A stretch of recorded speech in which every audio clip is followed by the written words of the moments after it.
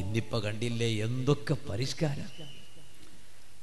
തലയിലെ മുടി കണ്ടാൽ എന്ത് ഫാഷനാണ്. തലയിലെ മുടി, ഓരോരുത്തന്റെ തലയിലെ മുടി. ഞാന് എൻ്റെ കളസയിൽ, ചിക്കമംഗളൂർ ജില്ലയിൽ എൻ്റെ കളസയിൽ, ഞാൻ എൻ്റെ നാട്ടിൽ സ്കൂളിൽ പോകുന്ന സമയത്ത് ആകെ പരിചയമുള്ള ഹെയർ കട്ടിങ് 2 ഹെയർ കട്ടിങ്ങാണ്.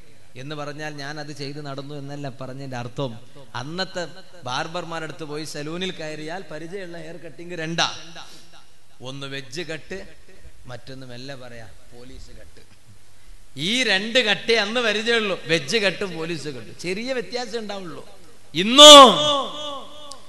ഇന്ന് സലൂന്റെ പേര് തന്നെ മാറിപ്പോയി. ഇനി സലൂൺ എന്ന് പേര് വെക്കാതെ തന്നെ ഇല്ല. ഇന്നെല്ലാം ബ്യൂട്ടി പാർലറായി പോയി.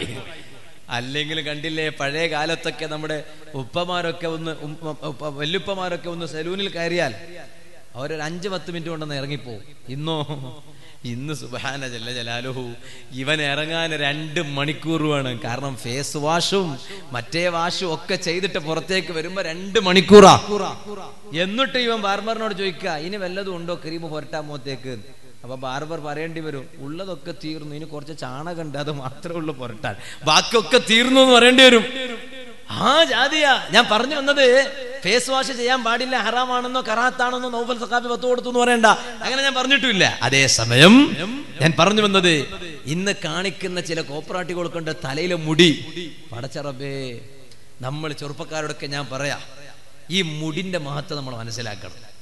മുടിന്റെ മഹത്വം മനസ്സിലാക്കണമെങ്കിൽ നമ്മളെക്കാളും കൂടുതൽ മുടിയുള്ള ആളിലേക്ക് നോക്കിയാൽ പറ്റൂല. പിന്നെ തീരെ മുടിയില്ലാത്ത ചില മനുഷ്യന്മാരുണ്ടാവും. ഓരുണ്ട് തലയിൽ തീരെ മുടിയില്ലാത്തതുകൊണ്ട് കൃത്രിമ മുടിയുള്ള സാധനം തലയിൽ വെച്ചിട്ട് ഇങ്ങനെ നടക്കുന്നവരുണ്ട്. ഓരെ മെല്ലെ കൊണ്ടുപോയി മുസാഫത്ത് ചെയ്താൽ അതങ്ങ് പാറിപ്പോവും. അങ്ങനെയുണ്ട്. പെരുന്നാക്കൊക്കെ പള്ളിയിൽ കാണാൻ ചില മനുഷ്യന്മാരെ മുസാഫത്ത് ചെയ്യുമ്പോൾ ഇതിങ്ങനെ പാറിപ്പോവും. എല്ലാം ഒപ്പിച്ചിട്ട് ഫിറ്റാക്കി വെക്കുക, ഫിറ്റ് ചെയ്ത് വെക്കുകയാണ്. അവനിലേക്ക് നോക്കുമ്പോഴാണ് അല്ലാഹു തആല നമുക്ക് തന്ന ഒറിജിനൽ മുടിയുടെ മഹത്വം മനസ്സിലാവുക. നമ്മൾ അതിനെ കോലം മാറ്റിയിട്ട് പടച്ച റബ്ബേ എന്തൊക്കെ കട്ടിങ് ചെയ്ത് നടക്കാണ്. പാടില്ല. നല്ല ലക്ഷ്യബോധത്തോടെയുള്ള ജീവിതം വേണം. അതാണ് ഞാൻ പറഞ്ഞത്. ദുനിയാവിൽ ഒരു പുതിയ ട്രെൻഡ് കാണുമ്പോഴേക്ക് നമ്മൾ അതിന്റെ പിന്നിൽ പോയിക്കൂടാ. ഓ ചെറുപ്പക്കാരെ, ഇന്ന് വ്യാപകമായി കാണുന്ന ഒന്നാണ് അതേ അന്യ പെൺകുട്ടികളോടുള്ള ചാറ്റിംഗ്. ഇന്ന് വാട്സപ്പ് ഉപയോഗിക്കാത്തവരാരാണ്? ഫേസ്ബുക്ക് ഉപയോഗിക്കാത്തവരാരാണ്? വാട്സപ്പും ഫേസ്ബുക്കും ഇല്ലാത്തവരില്ല. എല്ലാവരും വാട്സപ്പിലും ഫേസ്ബുക്കിലും മുഴുകിപ്പോയിട്ടുണ്ട്. ഇന്ന് കണ്ടില്ലേ, ചില പെൺകുട്ടികൾക്ക് തീരെ മടിയില്ല. 14 മുമ്പ് ലോക നേതാവായ മുഹമ്മദുർ റസൂലുള്ളാഹി സ്വല്ലല്ലാഹു അലൈഹി വസല്ലമ തങ്ങൾ പറഞ്ഞില്ലേ, ഖിയാമത്ത് നാൾ അടുക്കുമ്പോ 15 അടയാളങ്ങളുണ്ട്.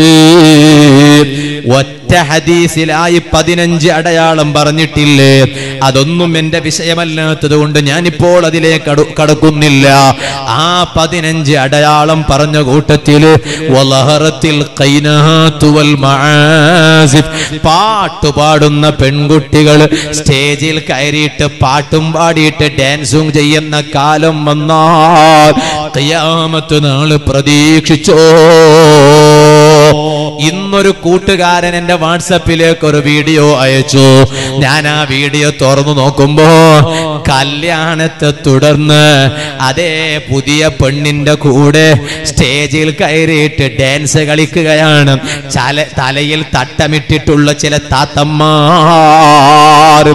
ഈ പുതിയ പെണ്ണിന്റെ കയ്യിൽ ഒരു ഒലക്കയുണ്ട്. ഇന്നാ ലില്ലാഹി വ ഇന്നാ ഇലൈഹി റാജിഊൻ. അതേ ഹളദി കല്യാണം കഴിഞ്ഞു, മഞ്ഞ കല്യാണം കഴിഞ്ഞു, ഇപ്പൊ വന്നിരിക്കുകയാണ് ഒലക്ക കല്യാണം. ഇന്നാ ലില്ലാഹ്. ഇത് കണ്ടപ്പോ എന്റെ മനസ്സ് വേദനിച്ചു പോയി. ഇന്ത്യയുടെ തലസ്ഥാന നഗരിയില്, ഓ സുഹൃത്തുക്കളെ, ഈ രാജ്യത്തിന്റെ തനിമ നിലനിർത്താൻ, ഈ രാജ്യത്തിന്റെ മതസൗഹൃദം നിലനിർത്താൻ നിലനിർത്താൻ, മതേതരത്വമെന്ന പർവ്വത സമാനമായ ആശയത്തെ നിലനിർത്താൻ, ജാതി മത വ്യത്യാസമില്ലാതെ എല്ലാ മതവിശ്വാസികളും ഇന്ത്യയുടെ തലസ്ഥാന നഗരിയിൽ പോരാട്ട ഭൂമിയിൽ ഇറങ്ങുമ്പോ എന്തേ പെണ്ണേ നിന്റെ മനസ്സിൽ അതൊന്നും കടന്നു വരാത്തതെന്തേ? ഇന്നലെയും ഇന്നുമായി അറിയുമോ നിങ്ങൾക്ക്?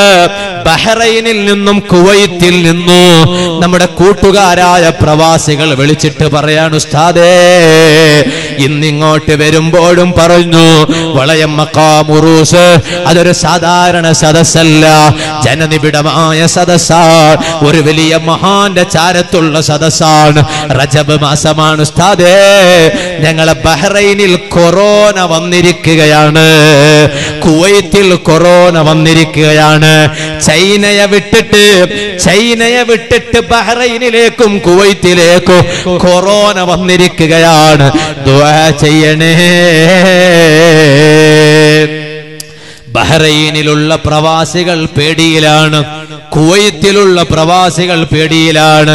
പടച്ച റബ്ബേ ഈ നാടിനും പരിസരത്തിനും വലിയ ആത്മീയ വെളിച്ചം പകർന്നുകൊണ്ട് ഇവിടെ വിശ്രമിക്കുന്ന മഹാനരുടെ ബറക്കത്തുകൊണ്ട് സർവ്വ രോഗങ്ങളിൽ നിന്ന് ഞങ്ങളെയും ഞങ്ങളെ നാടിനെയും നീ കാത്തുരക്ഷിക്കണേ അല്ലാ.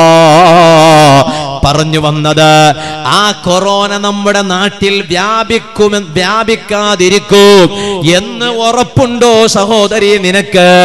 ഈ ഒലക്ക പിടിച്ച് നൃത്യം കളിക്കുന്നത് ആർക്ക് വേണ്ടിയാണ്? ആരെ തൃപ്തിപ്പെടുത്താനാ? ഞാൻ ഇന്നിങ്ങോട്ട് വരുമ്പോ കണ്ടതാ, മനസ്സ് വല്ലാതെ വേദനിച്ചു പോയി. ഇത് സ്റ്റേജിൽ നിന്നല്ലാതെ പിന്നെ എവിടുന്നാ പറയേണ്ടത്? സർവ മുസ്ലിം ചെറുപ്പക്കാരോട് ഇവിടെ മറപ്പെട്ട് കിടക്കുന്ന മഹാനരെ സാക്ഷി നിർത്തിയിട്ട് പറയട്ടെ, ഒരൊറ്റ കല്യാണത്തിന്റെ പേരിലുള്ള തോന്നിവാസത്തിന്റെ പിന്നിൽ പോയാൽ നിന്റെ അന്ത്യം മോശമായിരിക്കും. നിനക്ക് അവസാനം മരിക്കുമ്പോൾ ലാ ഇലാഹ ഇല്ലല്ലാഹ് എന്ന് ഉച്ചരിക്കാൻ പോലും കഴിയില്ല. അള്ളാഹു നമുക്ക് നല്ല ബുദ്ധി തരട്ടെ.